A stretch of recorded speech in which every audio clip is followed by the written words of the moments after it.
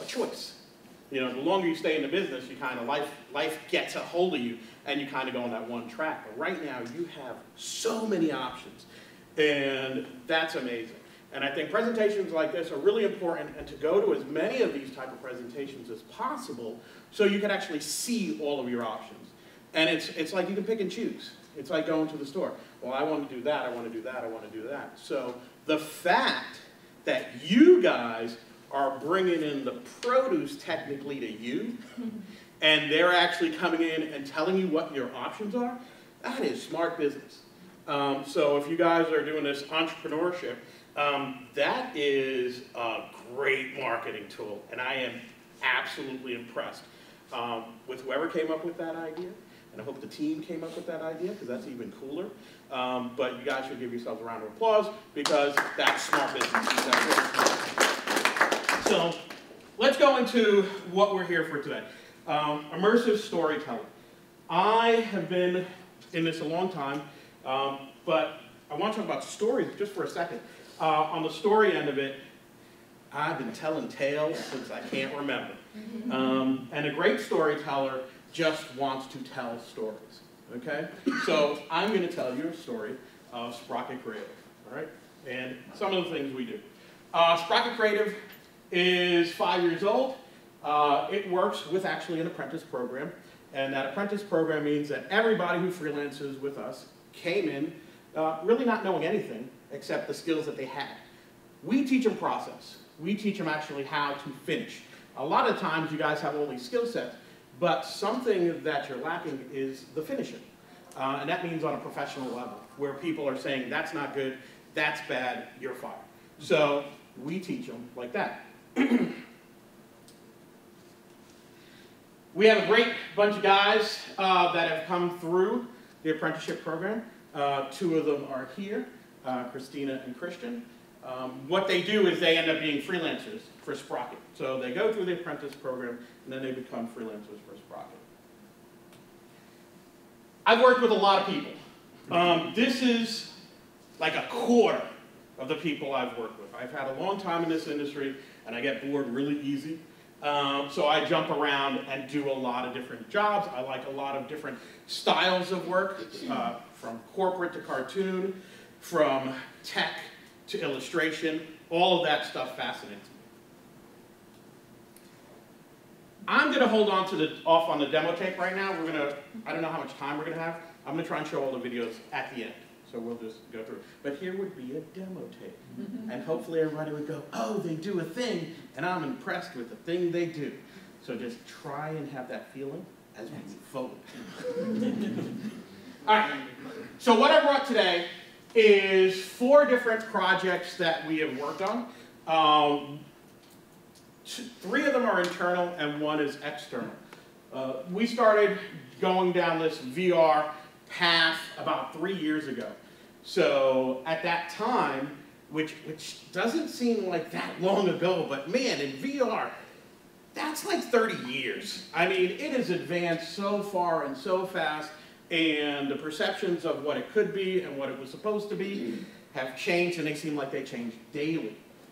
So for us, a lot of the stuff, how we learned to actually build immersive stories was to build our own stories. Just to give you an example of what these are, Victoria Frankenstein is a ghost story. And it's basically, you're in a little bit further in the future, and they found Frankenstein's castle, and you have been hired to uncover the artifacts of Frankenstein's castle. So the VR component of this is you're looking at old videos, because Frankenstein recorded everything. So what we come to find out is there were more monsters that were built besides the Frankenstein monster, a lot more monsters. There were more scientists, because Frankenstein didn't do this alone. And there is a curse on this castle for all of the things that they have done, and you find out as you go through. Next one is Chimera's Rift. Chimera's Rift we built because we found that there was a problem getting into VR, and that was finding an entry point for new users. Everybody who's in VR usually comes to it because they're fascinated by it, so they do the work to go, how do I get the glasses? How do I spend, how much money do I have to spend? They do all of that, they're enthusiasts. But then there's everybody else, and there's a lot of everybody else's. So how do you get the everybody else's? Well, what we did was we built a board game. And the board game actually has chips that are VR coded and AR coded. And what this means, if you think about Dungeons and Dragons or a game like that, where, hey, I'm going to meet this dragon, and someone's telling you, this is they're actually showing you. So you put the glasses on, and you see the event, and you find out what actually happened to you by flipping over that chip, and there's an AR component that you can look at. The story behind this is you're traveling through space. You can actually teleport. The teleportals have been broken, and now space and time and even the subconscious is all wrapped up and mixed together, and your job is to fix the teleportals as you travel through time. The neat thing about this, we did Victoria Frankenstein for ourselves, and Turner Classic Movies saw it and basically turned around and said, now do it for us. So this was, the same strategy was used in these, but 360 Degrees of Noir is our probably biggest project we've ever built in VR, and probably will be the biggest we ever built. And the reason being is it is 7 episodes. It is actually an episodic VR story. So connecting those pieces and parts was an incredible task to get through. Our current project is story-based and not story-based. It's story-based that it is factual events that we're trying to tell.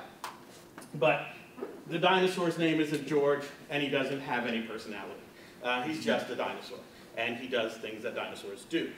The cool thing about this project, it's our first foray into educational storytelling. And this is actually just a new way to learn about something that we all love, or most people love dinosaurs.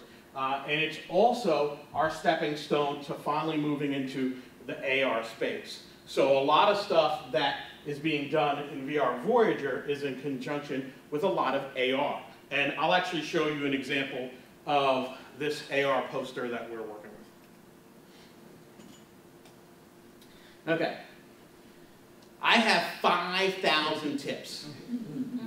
We can only get through 11. In fact, I added the extra one today. I had 10 last night. 1 today. So here's the first thing that you really gotta, right, we're not gonna talk tech. Not that much anyway. We're talking story. And here's what messes up story right off the bat. Getting caught up in this. Okay? That's an afterthought. It should not be your first thought. Your first thought is, what is the story? Concentrate on the story. Then put all the tech in there, and the story is going to change, and the story is going to morph and go left and go right because of the tech, but do not have the tech first, okay? Story is important. The other thing is, I do not build for any of those in my mind. I'm building for immersion. I'm building that you feel like you're there, or you feel closer, or I can actually speak to you on a different level, and that is a physical level. Because the nice thing about immersion is, you know what you're thinking, but if this room were hot pink and there were flamingos everywhere, and let's say Bigfoot came in, and Bigfoot came in, your senses are getting screwed up while I'm talking about this. You're like, does anybody care that Bigfoot's in the room?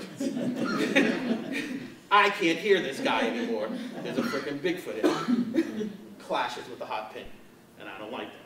So, but the point being is that you have this different way to tell a story where you can make people do things and feel things because they're immersed, and environment changes everything. Environment changes how you feel. So you can do that. So let's talk about the tips.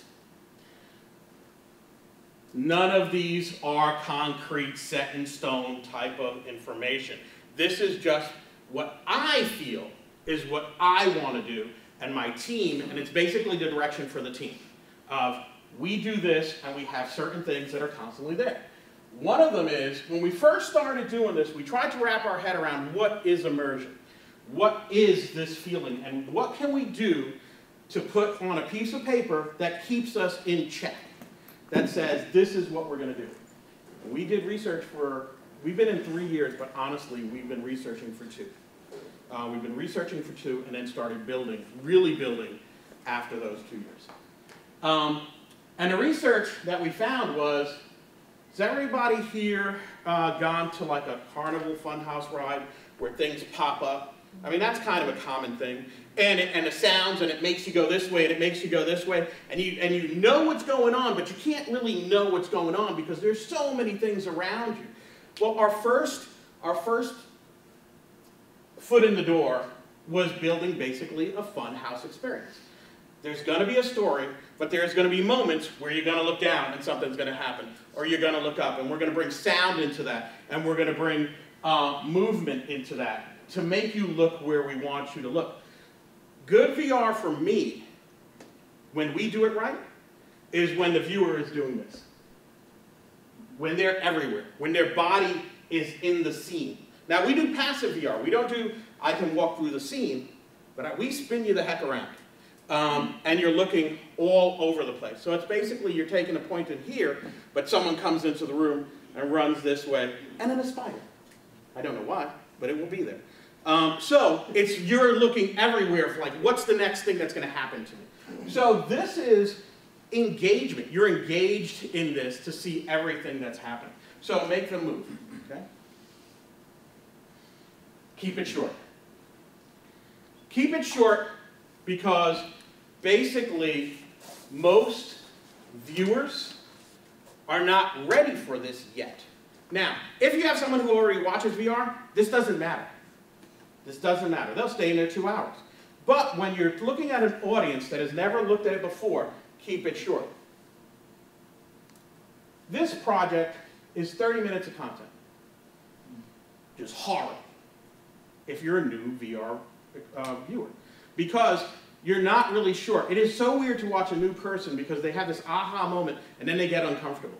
They get uncomfortable because they can't see you. They get uncomfortable because they look silly. So they're kind of like, oh, all right. There's a threshold that they get uncomfortable. Now, people who watch VR don't care.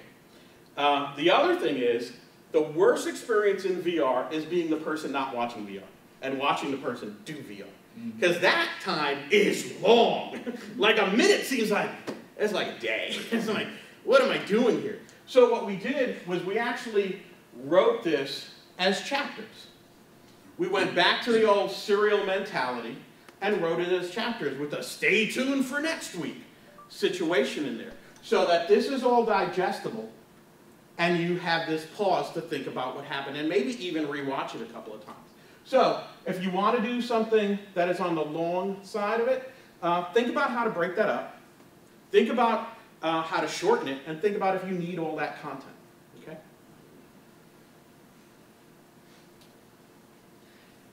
Use the space. I know, Billy. I know. I put 1 twice. So there's 12 tips. So, Billy is a project manager at Sprocket Creative, but he's also like a stickler for everything. So he made a look.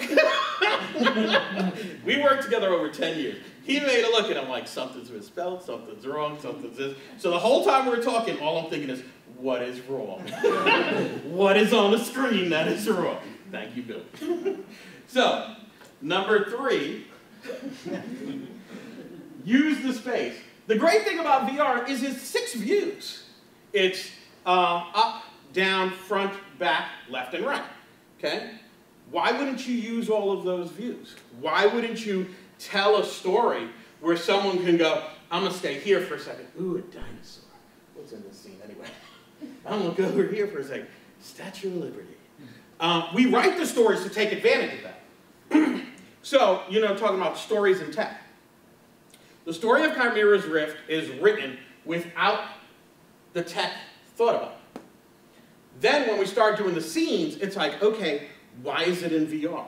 What are we going to do? Well, this is a scene where the teleportal has basically broken time. Okay? And this is actually the scene unwrapped. So everywhere you look, there's something out of place. Right? Because it's a game, the whole nature of the game is that in this scene, you have a countdown to find a battery. So everybody's looking everywhere for this battery. And it's really hard to find that battery when there's dinosaurs and tanks and the Statue of Liberty, and I think there's a hot dog cart somewhere in here. It gets really crazy. So again, tell the story from multiple angles. Presence. This is the coolest part, and I didn't bring my demonstration. Dang it. Christian, my dinosaur is not here. All right.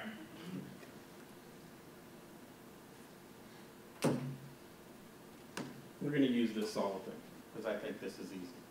I need a volunteer. You. Okay. I need you to stand right here.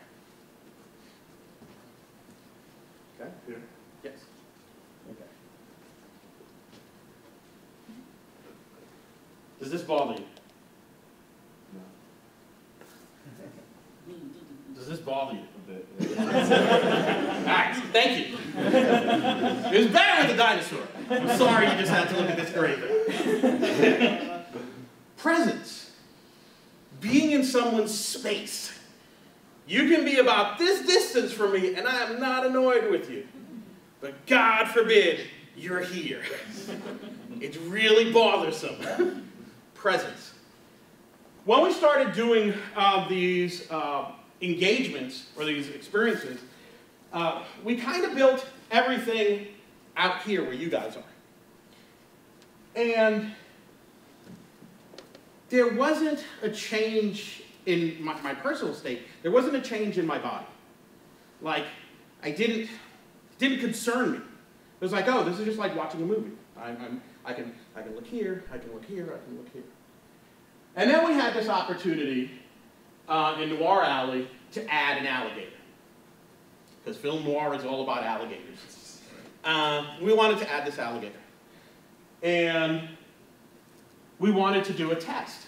And it was basically, what does it feel like when that alligator's all the way out there swimming at you, and it is slowly coming to you? You have this moment of what's going to happen. If the alligator's just swimming out there, you're like, okay, alligator, I'm like nature show.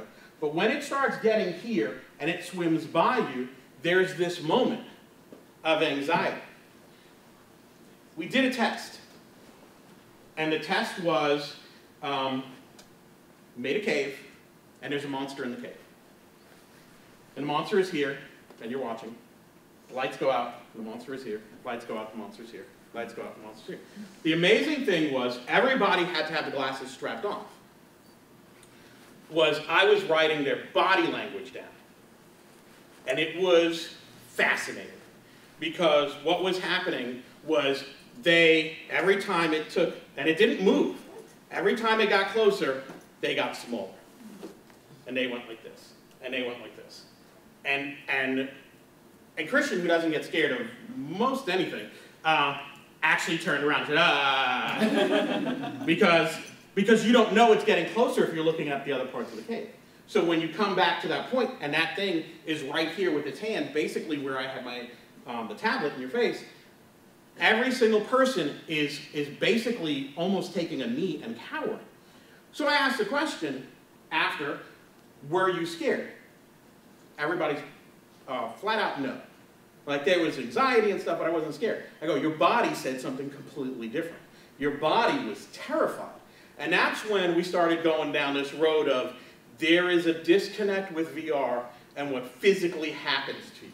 And that was when we had the run moment. That was when everything changed. Because then it was, you're not scared, or you're not feeling this mentally, but your body is feeling it. So does that mean anything with memories? Does that mean anything that you're not going to take that out? Because it is a physical thing, and it is an instinctual thing. So we went further with presence as far as we could, moving into sound, moving into, how a scene is lit, and all of this stuff, and it was fascinating. It really is something that I haven't seen in any other medium, which is crazy. Wonderment. Not everything has to be scary. Not everything has to be trying to solve social crisis. Sometimes it should just be peaceful. This is actually from VR Voyager Outpost, and this is my favorite scene. And all it is being somewhere you've never been before, and soft music, and these beautiful sea creatures, and it's awesome. It's an awesome feeling. And it's very calming, and I found that amazing how quickly I could be calm. We did another test about, it was a garden, and you're a miniature in the garden. Christian's whole thing in his whole life is that every VR moment should be a miniature in something. Don't know why. But it was to basically like tranquil Japanese music. And I just sat in there, and it had sparkles going all around. And I sat in there going, this is what I want to watch after I'm in traffic. Like if I had 30 minutes of this, not 30 minutes, 30 seconds of this, or a minute or 3 minutes of just tranquility, man, how it easily moved me out of the emotions I had.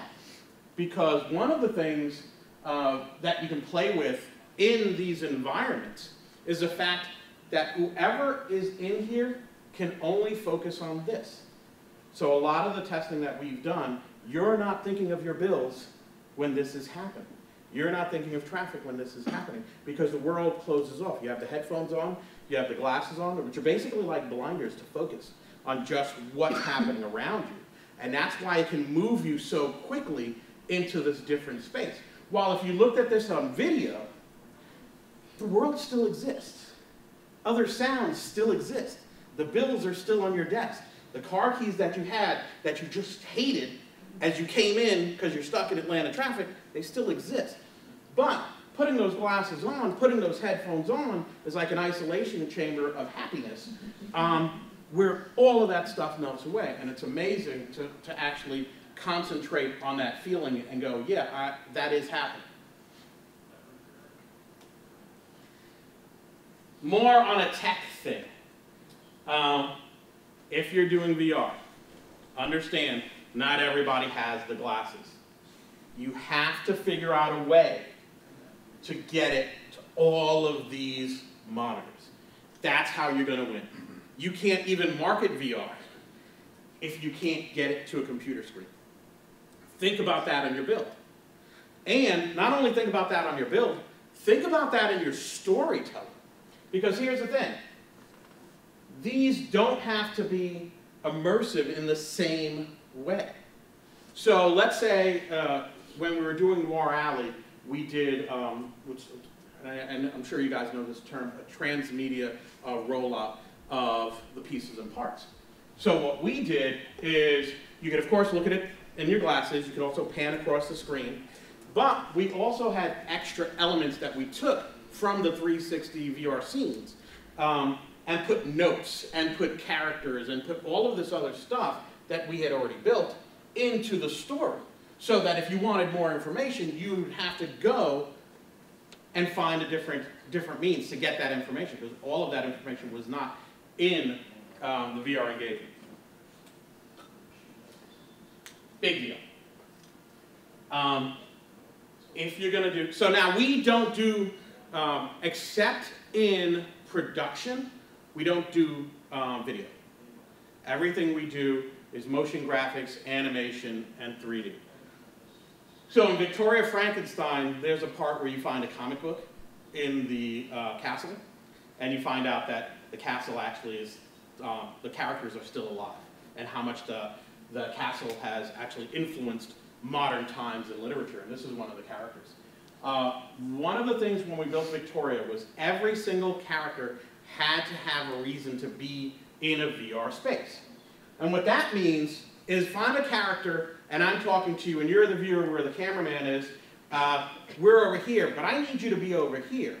So one of the characters has magic powers, so basically they're actually super science, where it's like, if you're the viewer, she's over here, and she would pull you over here to where she is. She could move you around. This character is the Rosebat, and what her power was is that crown on her head gives her the ability to have these gravity bubbles. And these gravity bubbles means that she can pick up items that she could never pick up before, and she could have limited flight. So the cool thing with that was this mace, again, talking about this whole VR experience, if she's holding a mace here and a viewer is there, she can fling this mace and then pull it back. So she had all of these abilities to go this way and that way, and also the ability to semi-fly. It's a whole bone of contention about the semi-flying. Still not. She should just fly. Her leaping is that she can clear distances in the room. So she could constantly go from one place to the other, causing the viewer to actually engage where she's at. Right?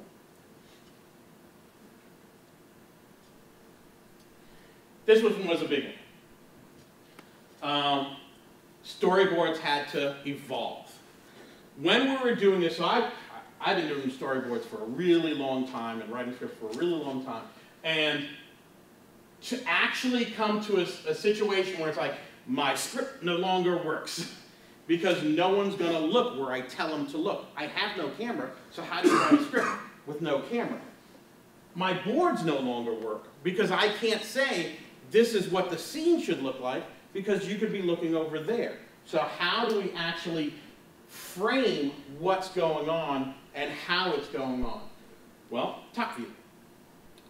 Cameras on the ceiling, looking down, basically pointing out where everybody is and what the actions are. Now, this one is before we put 1, 2, 3, like where things are happening. But these are all of the things that possibly could happen, which means that maybe they're on the roof.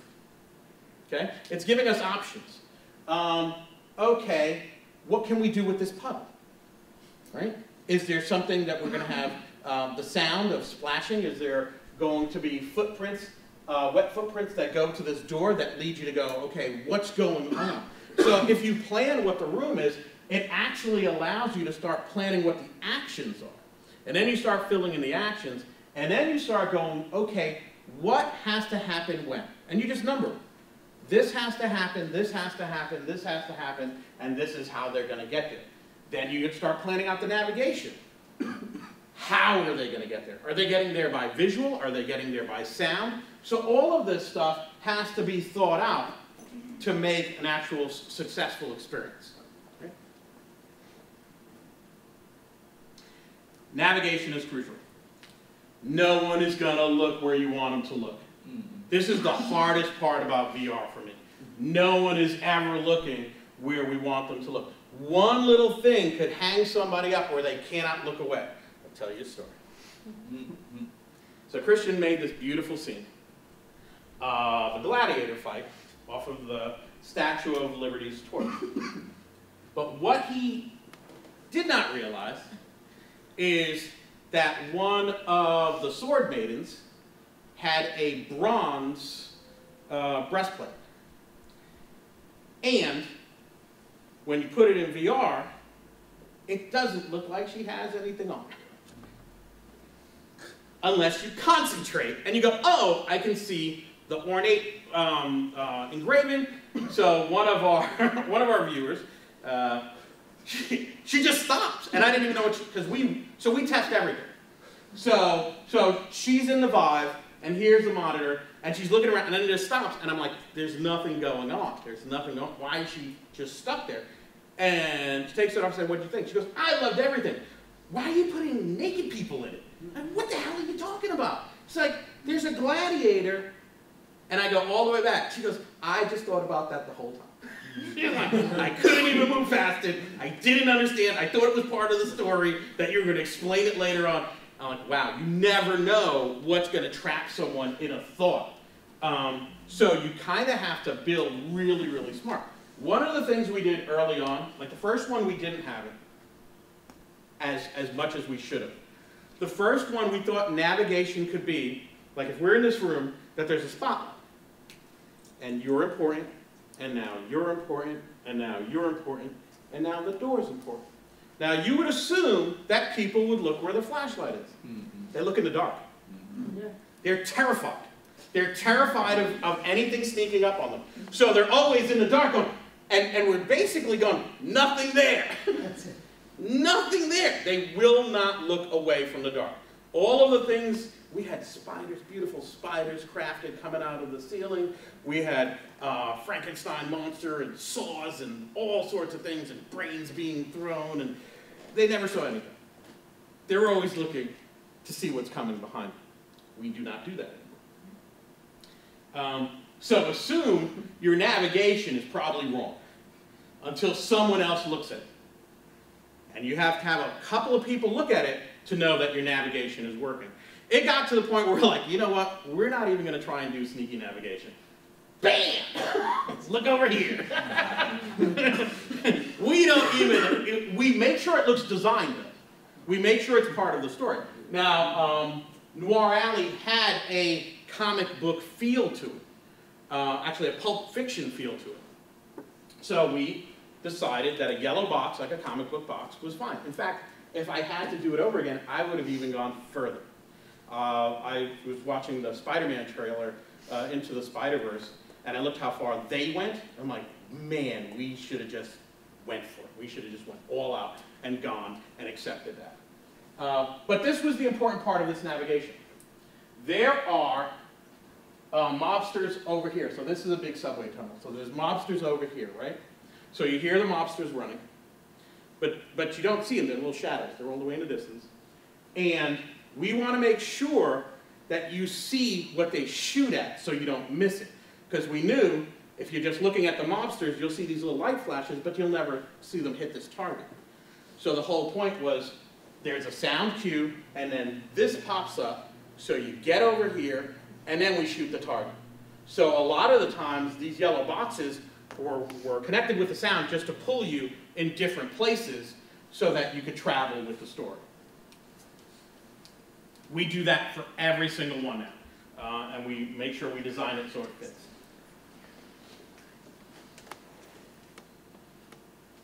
More important than the navigation is the audio. Because how we build very, we have a style that we build it. And the style is, we do not want to overwhelm anybody with so much animation. We are not game makers, we're storytellers, okay? So what happens is, if there is too much movement in VR, and you're trying to tell a story, you cannot hear the story. This is a true story. I did a scene for Chimera's Rift. I think I did a great job. Had the story, had a lot of stuff going on, and I brought in Christina, I brought in Sabrina, and I brought in Billy, all at separate times, to look at it. And what I was told every single time was, where's the audio? Okay, you leave the room. Next person. Dean, I love this. I feel like I was punched with VR. Where's the audio? Okay. So now I'm thinking, all right, one more person. Billy, who has 15 plus years editing in the industry, when are you going to put the audio on? And it was amazing. Too much information has to rob another sense. So, months later, Christian comes across an article that actually says too much visual stimulation will shut down your auditory senses. Now, I thought about that, how scary that is.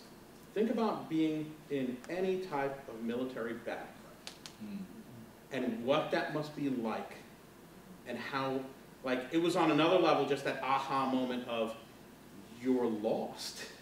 Like, your physical senses are shutting down. You can't override them. There must be so much training to override those senses, because how do you hear what somebody is telling you when all of this, and it's a new environment, all of this environment is happening around you? So we started building differently, and we actually localized the animation. The animation is only here, in this box. Everybody else is like you're in a museum. Okay? So there is animation, there's beautiful things to look at, but we're not going to move everybody, because you would never, so the point of this is it's an educational tool. You will never get any of this information if everything is exploding around you with dinosaurs and guys drinking water, and there's babies in here somewhere, I don't know where. But the important part was to make it still feel like movement. And how that was accomplished is, there's first a music layer, and then there's a jungle layer, and then there's soft roars, and then there's focused roars, and then there's the sound effects for when the digital displays come up. And there's all of this sound happening around you, and it's in spatial audio. So there's sounds here that make you want to go this way, and there's sounds here that make you want to go this way. And you can actually feel the environment through sound, right? So think about that when you're building something, how important sound is. Also, navigation. Easiest thing with spatial audio. Dinosaur roars, you look where the dinosaur is. When this plate comes up, there's a beeping sound, you look where the plate is. We learned this in the worst possible way. Okay. Everybody who steps into VR needs to find ethics on VR before they build anything. Okay? So remember what I said. They're watching here, they're realizing what's happening mentally, but their body's doing something else because there is a disconnect. This scene was the first time we realized that, wow, we have a responsibility. Now, this will not happen to gamers, by the way. Gamers will not feel this sensation. You got to talk about your other audience. Your audience that is not a gamer, that isn't aware of VR. They're first-time VR people. So, this scene, very tranquil scene right now. A ghost is talking to you. And this ghost is basically saying that she needs to find her body. So you have this focal point. And the ghost keeps talking to you. Can you help me find my body? Can you help me find my body? And then you find out that the ghost has raised you all the way up in the air without you knowing. This was our best. We have not been able to create this again. And I think because people understand VR a little bit more, we cannot, I don't think we'll ever get this beautiful aha moment. So, the whole point was ballerinas. I don't know how I know this fact. I don't know any ballerinas. I think it's from Sesame Street. So, when a ballerina twirls, she does not fall down because she picks a focal point. Okay? And she has to concentrate on that focal point so everything else disappears.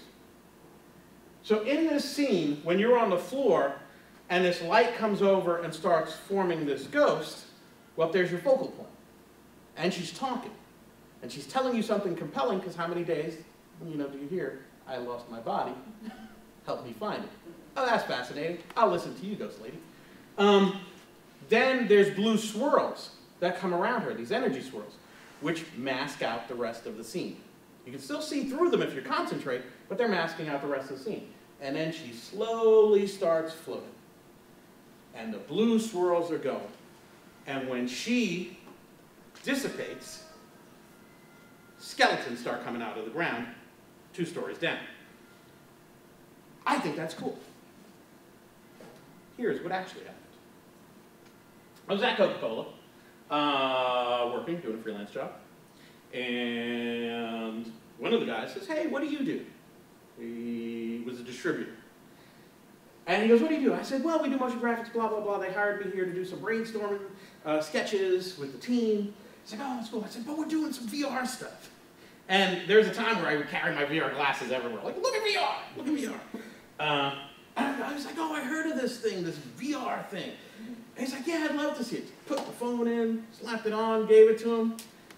And he practically threw the phone across the room, cursed me out, and said, I am deathly afraid of heights. Oh. It's not real. But here's the thing. His body, I'm so glad you said that, because that starts the topic. His body thought it was real. his mind, remember, he's a first-time user. He doesn't know what VR is. This does not look real. You can't tell your body that.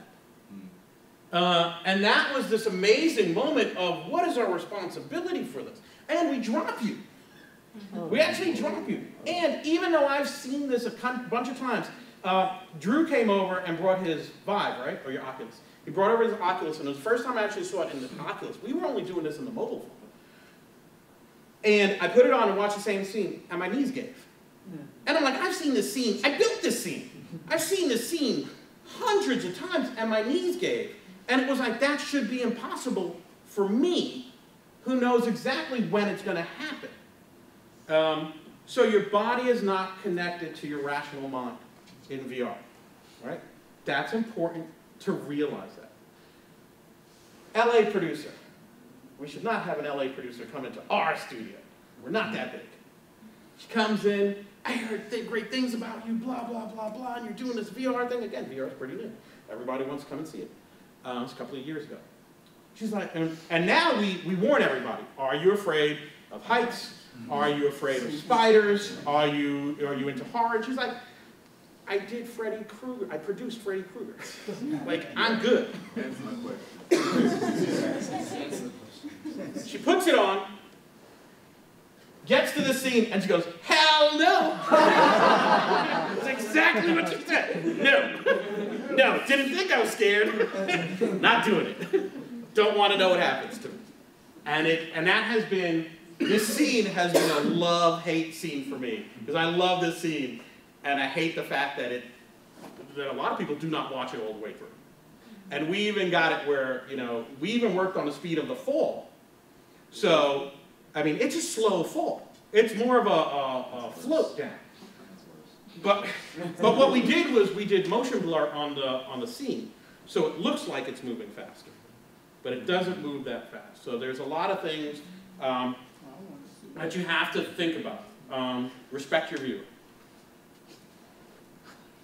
Number 11, that is actually number 12, right, was the failure on throwing someone in the dark became the whole methodology for keeping someone in the dim.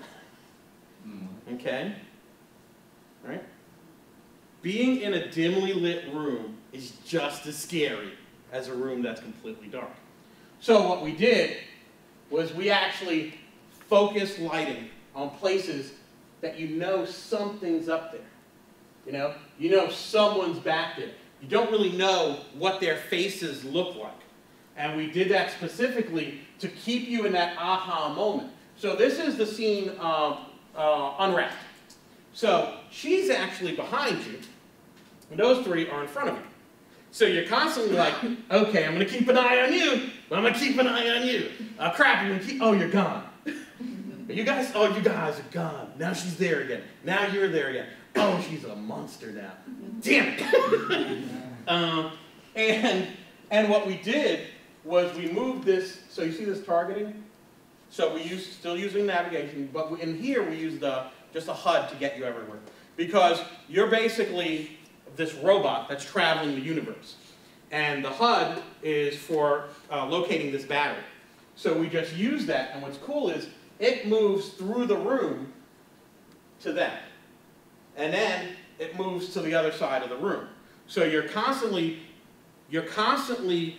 looking where the HUD is. Because wherever the HUD is, something is going to happen because it's for seeking things. So you're already trained over time, follow the HUD. And that's how we kind of get the scares to work. All right. I'm going to show you a short clip of every single one of these, and then open the floor to any questions that you might have.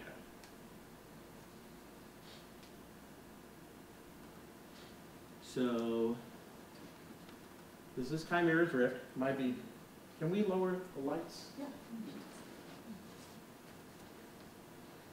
It's probably still going to be a little bit too.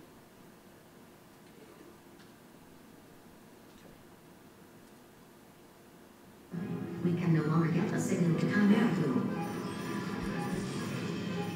We also are having difficulty locking onto your signal to bring you back to base. The teleporter was compromised. You have traveled further into the subconscious zone than any VRA ever has. You have teleported. I repeat, you have been teleported into a nightmare dimension. The engineers are recalibrating the system. They should be able to get you teleported out of there soon.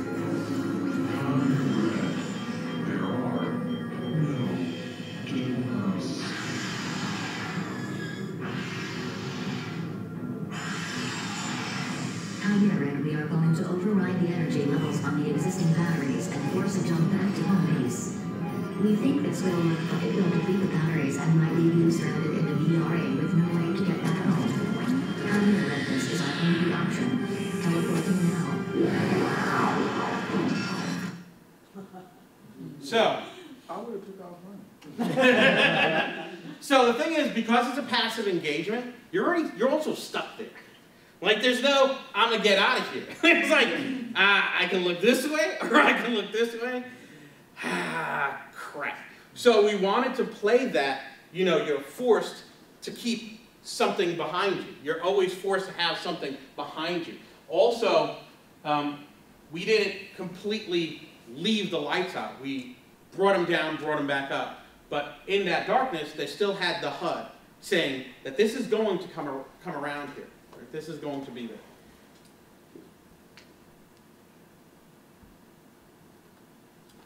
This is a scene.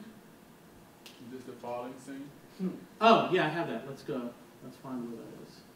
My eyesight's really bad, by the way. I refuse to wear glasses for some reason. This is the, no, this is the fold. I don't think it goes all the way to the fold up. Oh. But it does show you how, and this is me recording this on the computer and moving it around on the computer. So in VR, of course, you'll be immersed in this whole scene. Out of Jealousy by Victoria Frankenstein, Elizabeth Lavinza haunts Frankenstein's castle, praying that today may be the day she's finally put to rest.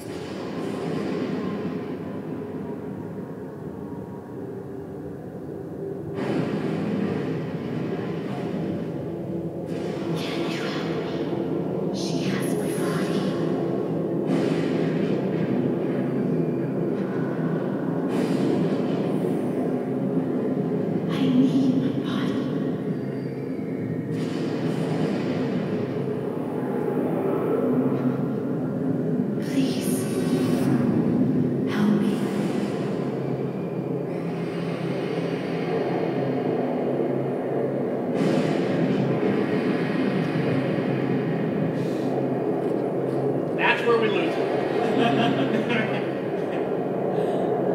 And then they're out. It's a beautiful scene. So the other thing is, the style we chose, there's a lot of illustration in it. There's a lot of, we have primarily artists that know tech. So most of the time, all of the consideration is in what the aesthetic is of the scene, and a lot less into, okay, we're going to move here, we're going to move here, we're going to do all of this stuff. And we're actually, because we had that, it became our style, and then because we chose story, it became our foundation. Because this is how you can hear things. This is how you can take everything in if there's some things that move and some things that don't move. Because the thing that people don't factor in is part of the movement is the person. Like, most of the movement is the person. So let's show you one from Prehistoric Voyager, and we'll do the Noir Alley first. Okay, this is the alligator scene.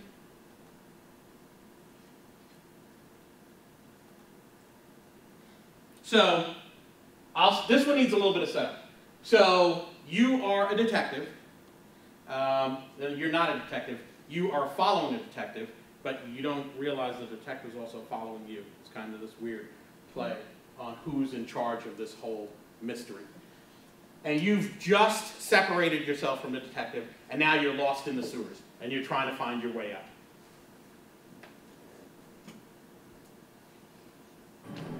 What's that noise? The sewer! It's flooding!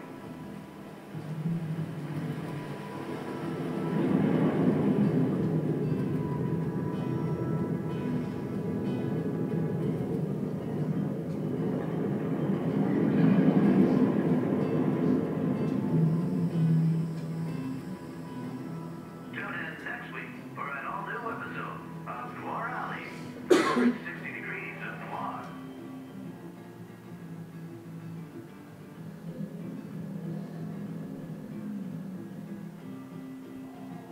So they basically feed the mobsters to the gator. And the last one, and then we'll switch over to the AR component. This is from our current project.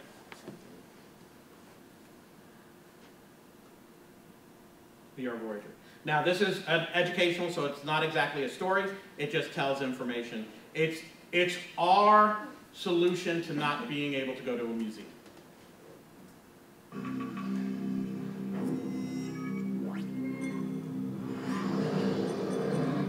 Carnotaurus's hind legs were well adapted for speed and strength, making them one of the fastest theropods.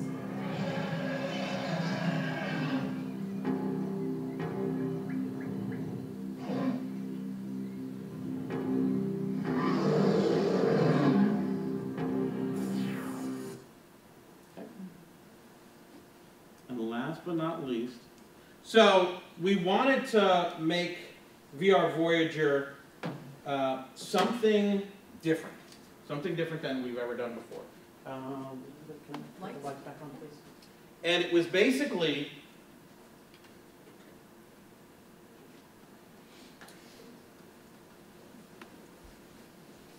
so I can't talk to you guys at whatever age you're at now.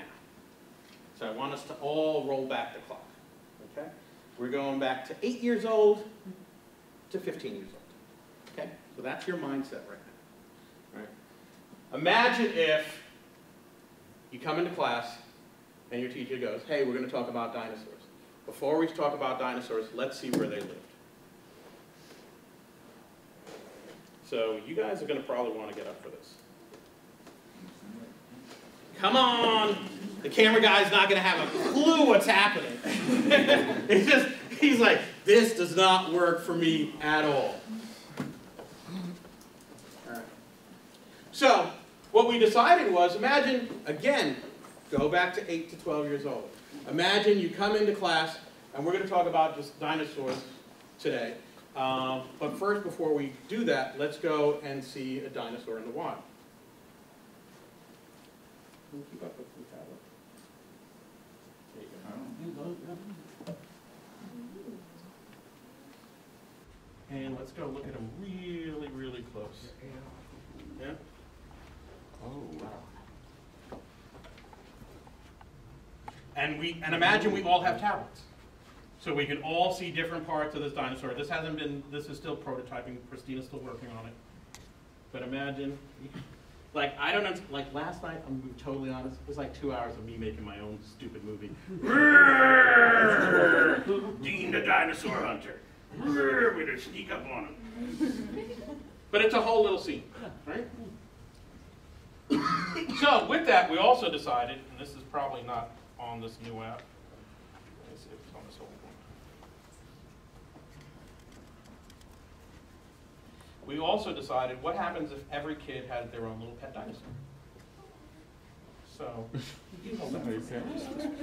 okay, ready?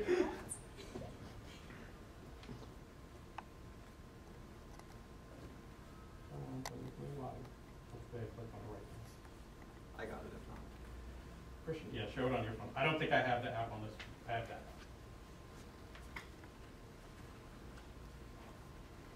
So you get a little pet dinosaur. So every kid in class would have that. Look at you, ready now. And then this one actually has like a Little digital screen that pops up. you check out. Yeah. I'm sorry. Figure's like, ah, my dinosaur's gonna get And you. it makes noises? Yeah. Yeah, we can have it talk and do it. I'm checked out. I forget what the teacher gonna say.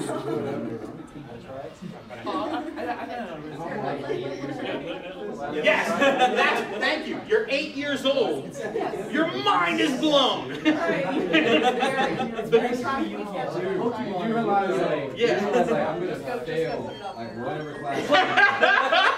Because the entire time I'm gonna go to lunch. Yeah. Anytime, I'm And- like, yo, like, you got that Triceratops card? Oh my god, this is the new Yu-Gi-Oh! I'm And like, wow. So, just so you know, these two are responsible for all of the VR and all of the AR. So, I'm the creative director. What I was responsible was for Victoria. Then I was out. And then these guys have picked up every single one. So, I would like to give them a round of applause for that.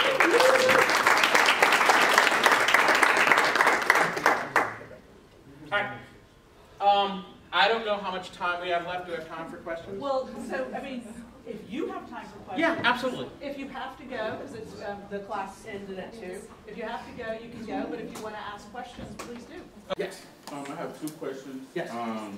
The first question is, have you found that you have to put a restraint on your creativity by having to basically hold the viewer's hand? Absolutely not. In fact, I have found it the most challenging design element of VR.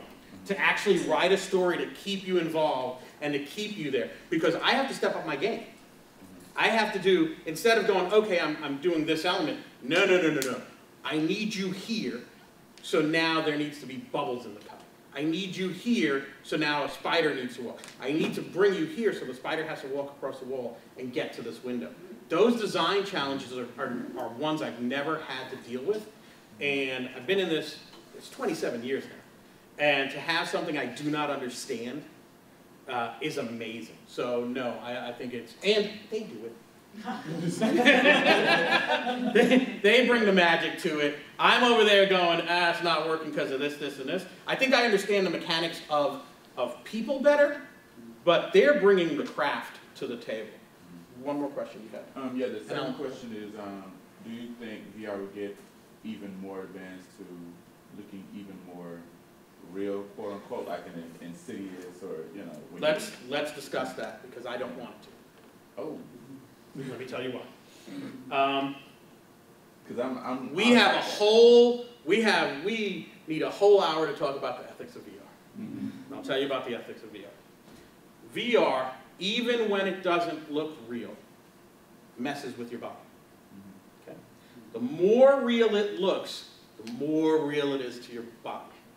Okay? Not only that, the memories of something that looks totally real, when it immerses you, is a real memory. Okay? Now, if you're going through a garden and you're planting something, those are good memories. But now, let's talk about Insidious. And if you were in that situation, and it looked real, and your body thought it was real, and your mind will release. Your mind will stop rationalizing that this is not real, and it will be real for your mind too. Do you need those memories? Well, I think it's like the same as like when you go to a movie theater and they have like, right. You know, it's dark around the room, so your focus not is the same. on you. This is, it is 100% focus. A movie, you still have those exit lights. You still have someone eating popcorn. They should not have come to the movies. You have someone with a cell phone, blah, blah, blah. You don't know if you should have laughed that hard. You're thinking about going to the bathroom. There's all of these things that keep you in reality. Okay, true story. Billy and I went to Vegas to check out some VR stuff in Vegas. And first one we did, which I hope everybody gets a chance to do this type of VR, is you go in a warehouse and it's an empty warehouse and they just give you the backpack and you put those glasses on. In 10 seconds, I'm this big guy with a gun. And I saw, you know, they let you see the gun in reality and it's just this plastic gun. As soon as someone goes, and the switch is on, you're like, this is a real gun. I am a real sniper. This is really in everything. Like everything. For some reason, people are bad. But there are moments, and I think this is important. Why that? Like I remember everything that happened in there, but I wasn't completely immersed because it wasn't real. But there was a time where we got separated, which is really weird because we're standing like where you are and where I am, but I don't even see him, and he's somewhere else. And we come out of an elevator, and we have to both meet on the roof of a building. And to get to the building, you have a walkway on the side of the building, just a ledge. Get to the ledge, and they tell you where to go. And I'm just standing there going, ain't happening. I can't move forward. Like, this cannot happen. I can't move. And I walked, put my head straight, took a deep breath, and we're walking. Yeah, I know I look stupid. But I can't get to the other side of the building any other way than this. And what Billy said was, he goes, and he put his back to the wall. It was like, to the wall. Like, because that's how he would have done it. There was also a helicopter that I had to jump on. Dude, I took a run. And like, you're going to fall. So the fact that my body wouldn't even allow me to do this, in that experience, I cannot even imagine what it would do to me in a real experience. Now, that being said, if you select to do stuff like that or go, then it's by choice. But here's the facts. Parents let kids do anything. And at that point where you do not have a grasp on what reality is and that Yu-Gi-Oh ain't real, there could be a real big problem of separation. Because you haven't been putting those thoughts in. You're not, what parent is going to go, okay, little Johnny, let's talk about virtual reality. What they're going to do is, hey, little Johnny, Merry Christmas. You're in there for 2 hours? Great. I'm going to go do something. Oh, you're out? Let's find you another realistic video to watch. Go ahead, little Johnny, the whole day. Little Johnny is lost. Little Johnny ain't coming back. So that's what I mean. As creators, we have to... I feel that I have an unfair advantage because I have a son. And my son was brought up on Godzilla and all sorts of monster movies. But what I did is we watched the behind the scenes before we ever watched a monster movie. So I taught him what Godzilla was, I showed him what the suits were, I told him there was a body in here, I explained everything. So there was at no time that he had a disconnect from reality. That's really important. Sorry, a lot of parents don't do that. A lot of parents wouldn't even know how to do it. So we as creators have a responsibility. I have chosen, and my team has chosen, to be this. To go high illustration, high design, and to make it more like a storybook. And we feel comfortable doing that. If virtual reality becomes as real, and it can become way more real, I just don't know if we are ready to understand it. And I don't think there's enough people that are building that are taking those ethics in mind. Now, if you have those ethics in mind and you test the heck out of it, little Johnny is still like, hey, cereal, this is Saturday. I don't see guys in my closet. Then yeah, let's go as far as we can go. Let's go to the holiday. But you got to take that into mind in creation. You had a question? Yeah. All the way in back. No, I am pretty impressed with the graphics. How many man-hours does it take to make like one episode of that Noir Alley? The first one took 6 weeks of 10 people. The next one, 4 weeks. Then we dropped down to 2. The last one, so we had to air every Sunday, right? Every Sunday. So we had to air for 7 weeks every Sunday. The last one was started on the Monday and finished on late Saturday night because we wrote the whole story. I don't know how this morphed into this. When we started this, we had a script and we had a user that was actually trying to figure out the story outside of the studio. So every time she got closer to figuring out the story, I changed the script around. That's why there's a frickin' alligator in there. And I would change the script around, and I would change the script around. So by the time we got to the end, we had a secret Illuminati. We had a circus. We had supernatural owls. None of these were in the script. We had codes. We had, is it you? We had a love triangle. We had all of these things just to throw her off track. So it was taking us, at the end, we had built a formula, and it was, we can finish one in a week. We can actually finish 3 minutes in a week. But it was because we honed in on how to get faster and faster and faster. Like these guys are so fast at doing this stuff. It's scary how fast they are. You have a question? Yeah. Okay, going back to the audio, how does your company classify like what sounds are going to trigger what emotions or create what atmosphere? A lot of it I do first, and then I find out I'm bad. I know how to do things that are loud. We actually have a really, really strong audio engineer, designer, Juan Baez, that does all our audio. He's got years and years and years of experience. He's 99% spot on with the audio. I usually come in and I'm like, how? Like, but the thing is, that's all he does all day, every day, for all of these different projects. So for him, finding the audio that does something, I wish he was here. He should do a panel just by himself on audio, to be totally honest. Because there's so much that he brings to the table, and he never gets the light he should get, because it's amazing what he can do. So I can't answer that question. He could.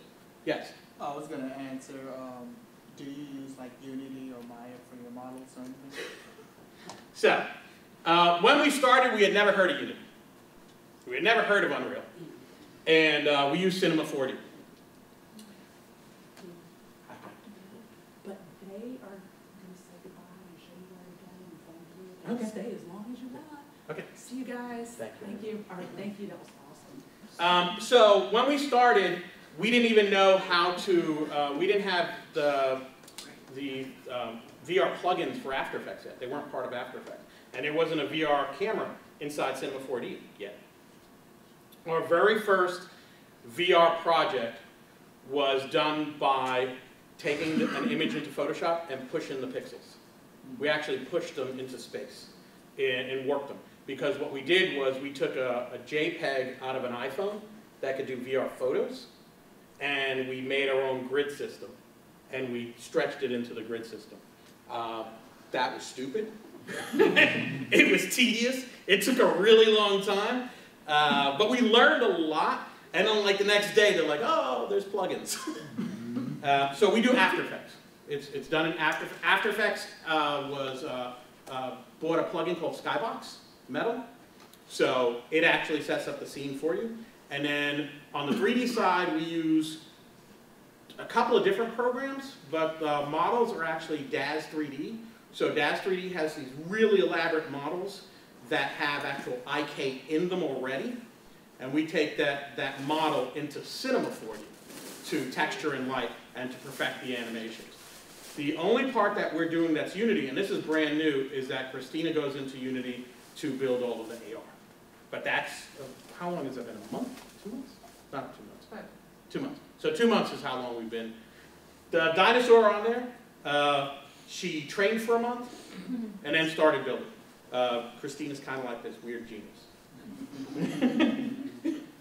Okay, any other questions? We're good? All right, guys, thank you. Thank you so much.